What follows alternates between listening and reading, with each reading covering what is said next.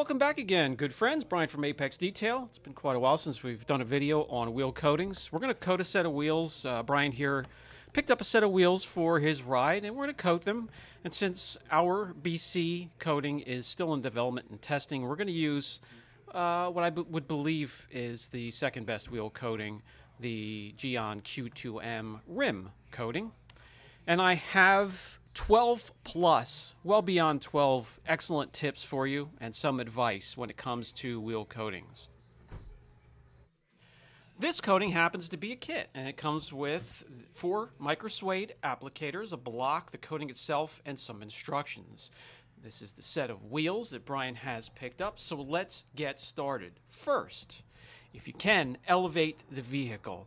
Even if you're doing a wheels off or not, at least you can spin the wheels so you can get to all the surfaces that are easily reached. So that's going to be tip number 1.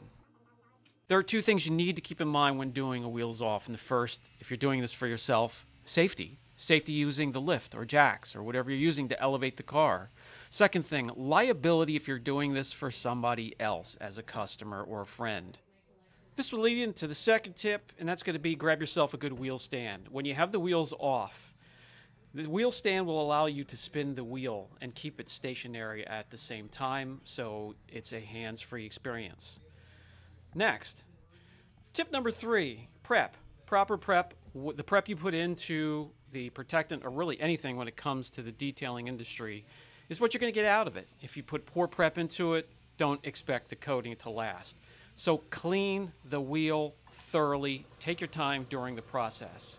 Whether you're using an acidic wheel cleaner, highly alkaline wheel cleaner, or pH neutral, do your best to get every square inch. I like the Adams wheel and tire, and then I'll pour an ounce or 2 of the Fireball Iron Burn into it, so you get ferrous metal removing properties to the cleaner as well, when needed.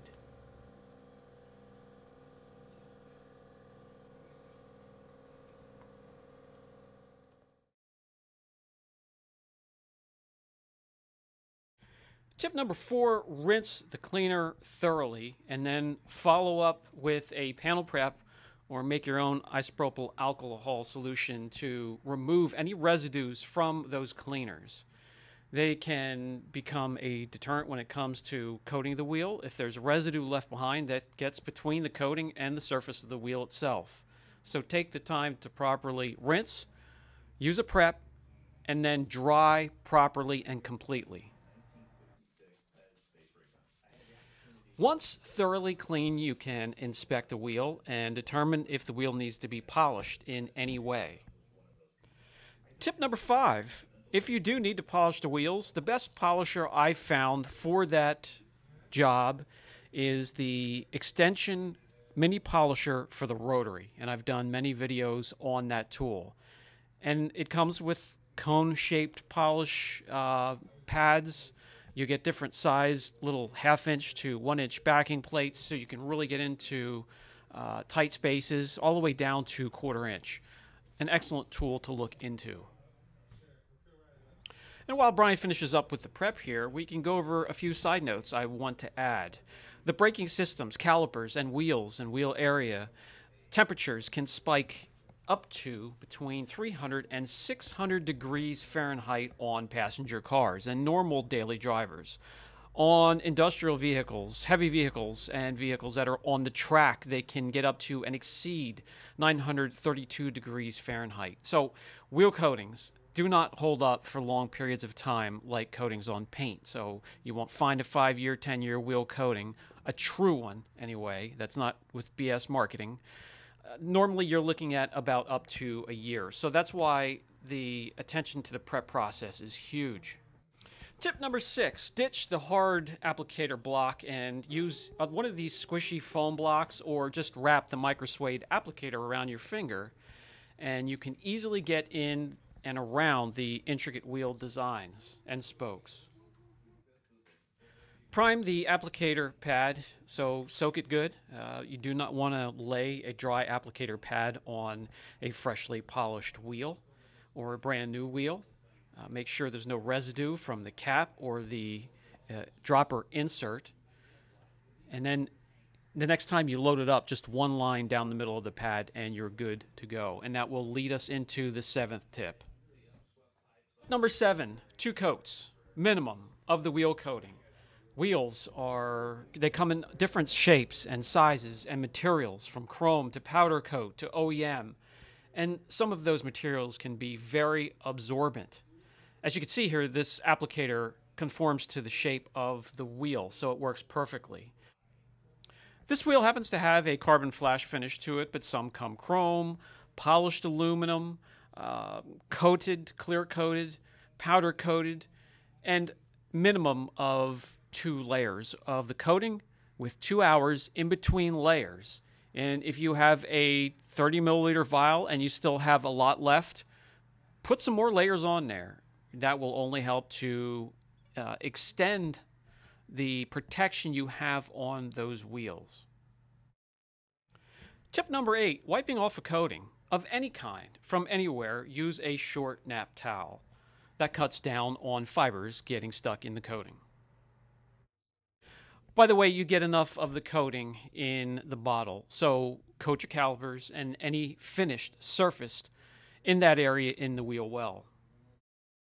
Apply the coating to the face of the wheel and then immediately start to wipe off. Flip the wheel over and then do the barrel of the wheel and the back of the spokes. Tip number 9, proper cure time. Whatever that coating is, the instructions will tell you how long to let it sit without hitting free-flowing water, driving the vehicle. Just keep it nice and clean and dry until it's fully cured. I would definitely use a topper. So BC3 is the perfect topper for wheel coatings.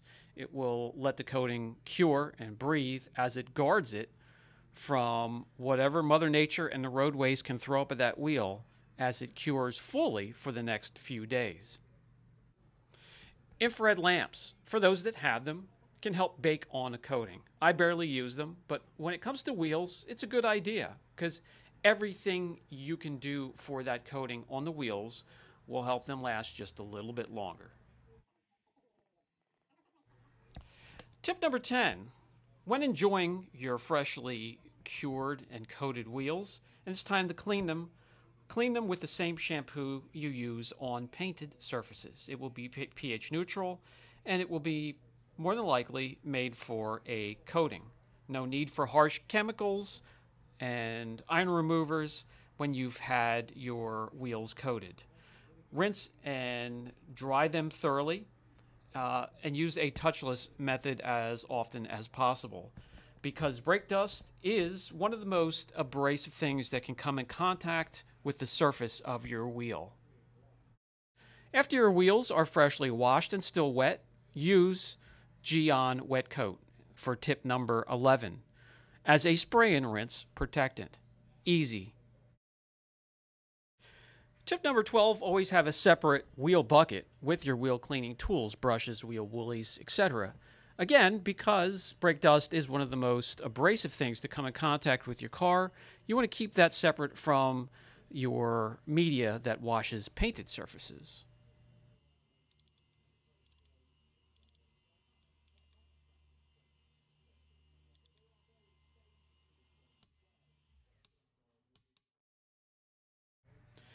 A nice tire coating or dressing complements the wheel coating. Dark Side from Car Pro is the choice of the day.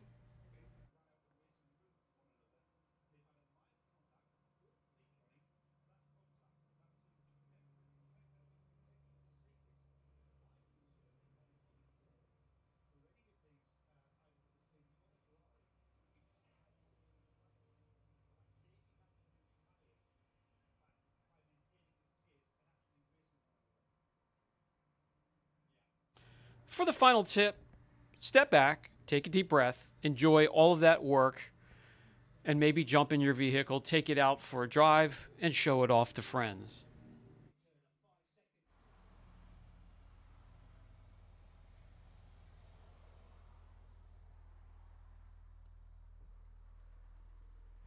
This has been Brian from Apex Detail, and I'll catch you guys in the next video.